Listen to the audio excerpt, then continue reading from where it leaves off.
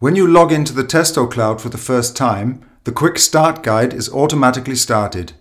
This guides you through the first steps for commissioning your Testo Saveris 2 system. Step 1 is about connecting the Wi-Fi data loggers. To do this, insert the batteries and connect the Wi-Fi data logger to your PC using the USB cable included with delivery.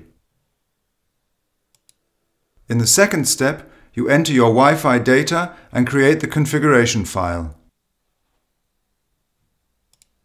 In the third step, you store the configuration file on your data logger.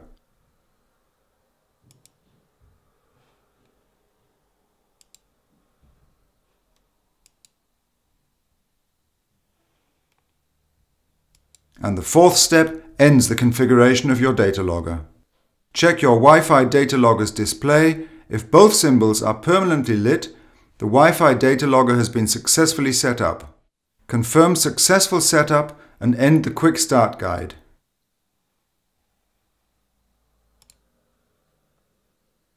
You can call up the Quick Start Guide again at any time via the logger symbol with the plus sign in the menu bar.